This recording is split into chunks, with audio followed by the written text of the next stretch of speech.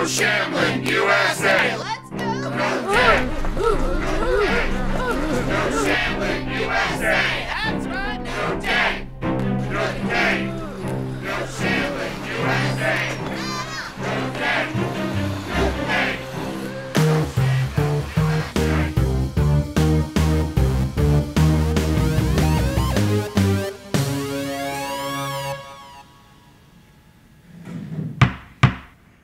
This meeting of the House Undead American Activities Committee will now be in order. Today, this committee, of which I am the chair, will be investigating the issue of undead Americans among our impressionable youth. Mr. Manager Mike, you have sworn an oath to this committee. I have but one question. Are you now, or have you ever, engaged in harboring the undead?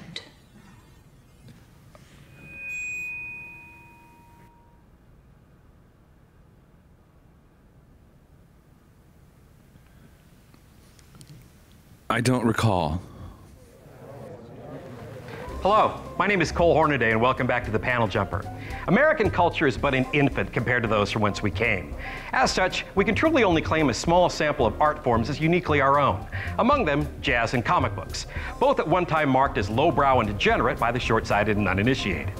However, over the years, jazz has become widely celebrated as a musical genre that transcends societal boundaries, holding as much cultural validity in the lecture hall as the nightclub.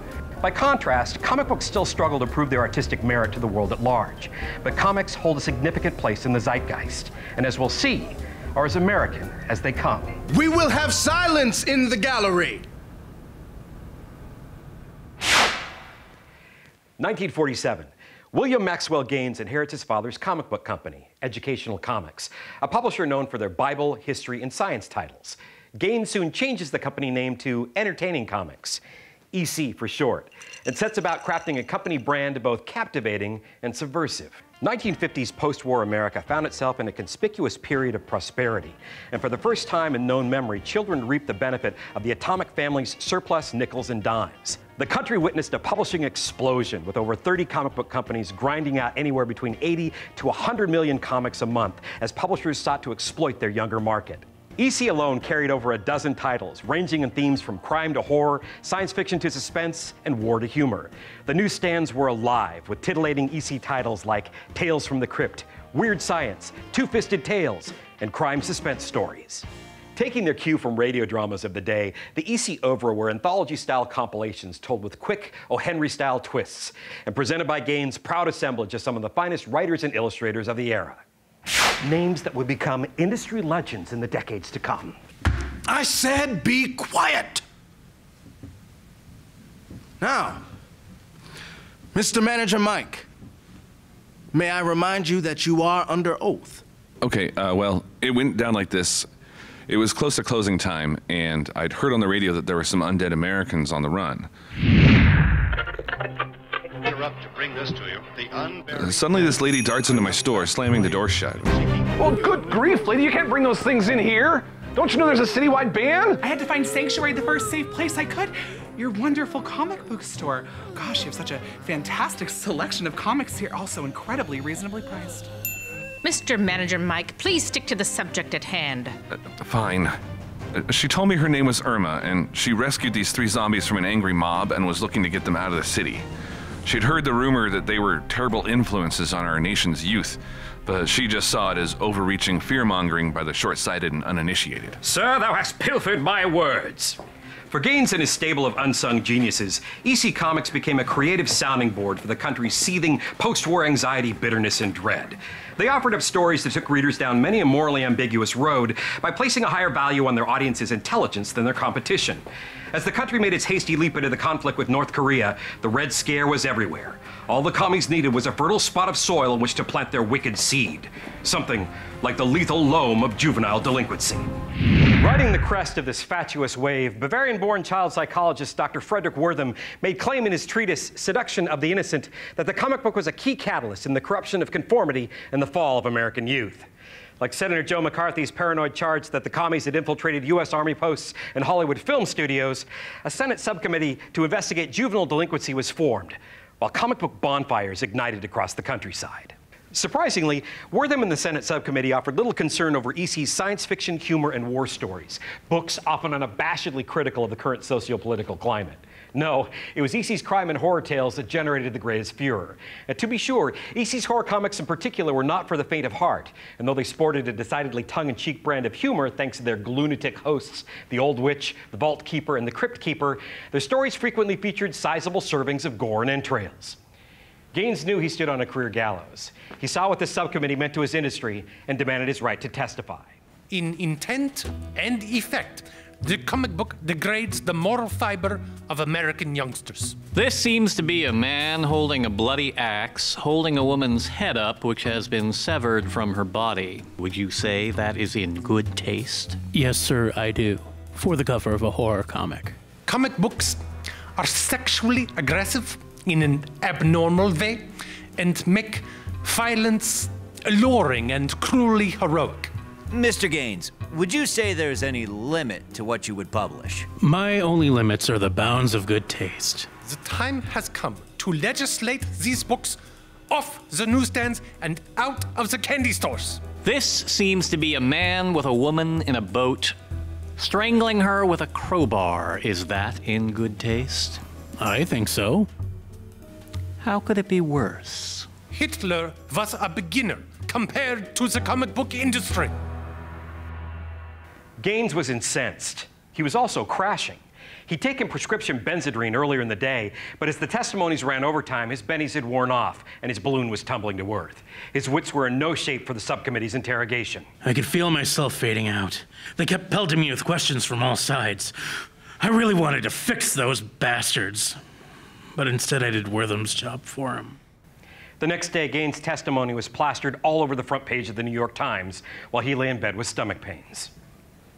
Ultimately, Wertham's efforts led to the establishment of the Comics Code of Authority, the industry's self-censoring body. And for the first time in history, a pop entertainment medium was nearly regulated into oblivion. Thanks to Wertham's damning allegations and the stringency of the Comics Code, dozens of comic book publishers disappeared from the landscape by the mid-50s. As the work of most creators of the time went uncredited, it's difficult to calculate just how many writers and illustrators were left unemployed, but the number is estimated to be upwards of 1,000. Some publishers were determined to weather the sea change, opting to revisit the superhero genre, which had fallen out of fashion in the decade following the war. Publishers like DC Comics unpacked many of their retired 1940s-era heroes like The Flash, Hawkman, and Green Lantern from mothballs, and gave them a newfangled lease aligned with the Comics Code. The stage was now set for what became known as the Silver Age of comics, thusly rooting a genre that would dominate the industry for generations to come.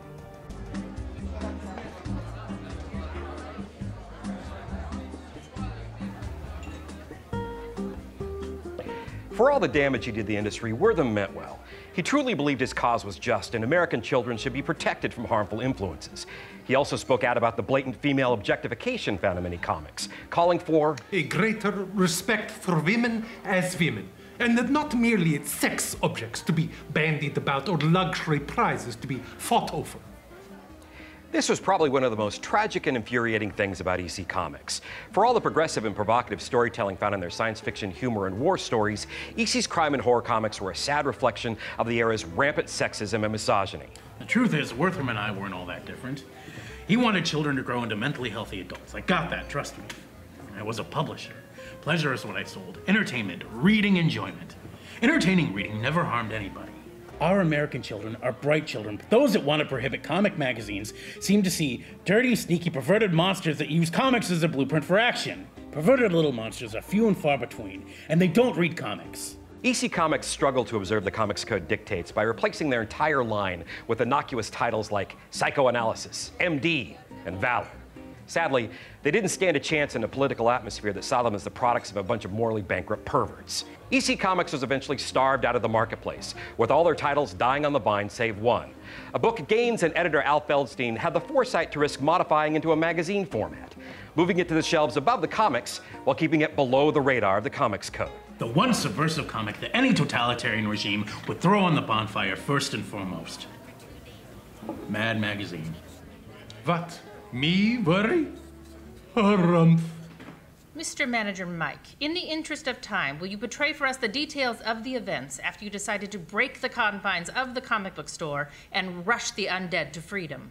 Yes, ma'am. I had been convinced that Staying in the back issue room of the store was not a permanent solution, and if I'm honest, I didn't feel safe myself. So I decided to escort the undead and their keeper out the back to the relative safety of the alley below and send them on their way.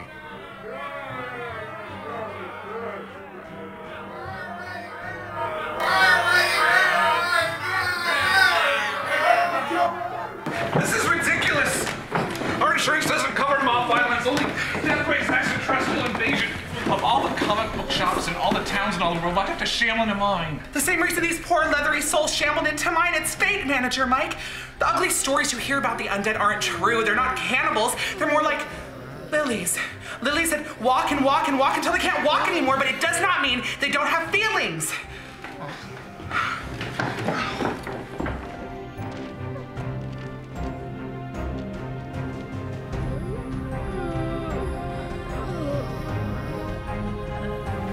Thank you for everything. Your help has been noted by the Resistance, and you will be rewarded graciously. I don't need a reward. Just tell him to come buy some comics.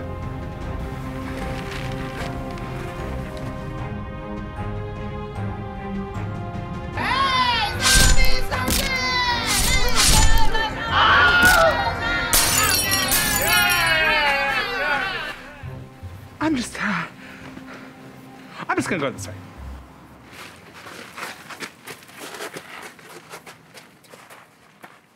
And that was the last I saw of them. And they have not attempted to contact you at all? No, sir. In that case, we will adjourn these sessions for today. Mr. Manager Mike, your testimony has been noted and you are excused. Following the Senate Subcommittee hearings, the entire comic book industry succumbed to a rigorous policing by the Comics Code. As a result, comics became stultified, quashing the art form's potential for generations and labeling it a lowbrow medium only suitable for children and the weak-minded. Unlike the majority of their competitors, EC Comics have a more advanced aesthetic that has proven the test of time. Since the 1970s, EC Comics have seen regular reprints and glossy hardbound editions, and between 1989 to 1996, HBO adapted Tales from the Crypt into a highly successful TV series, overlapping with the 1993 ABC animated series Tales from the Crypt Keeper, targeted at younger audiences. I think that's what we call irony, folks.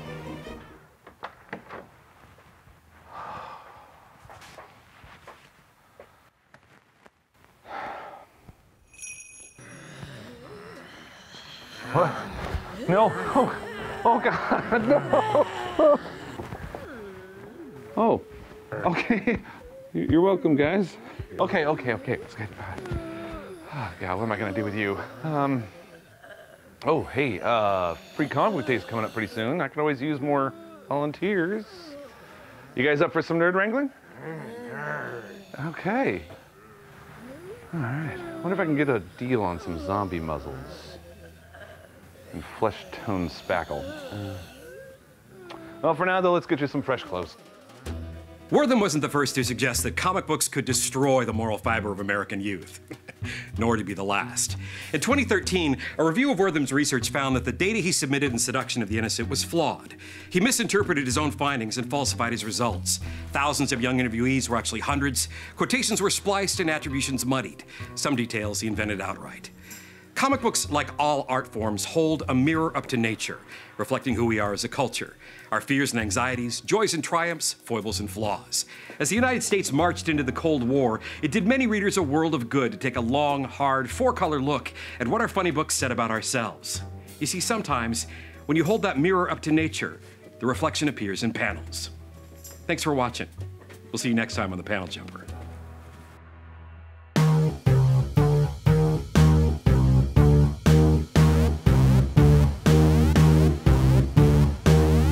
Thank you for watching. Please subscribe to us on YouTube. Visit us at thepaneljumper.com and check out our Patreon account.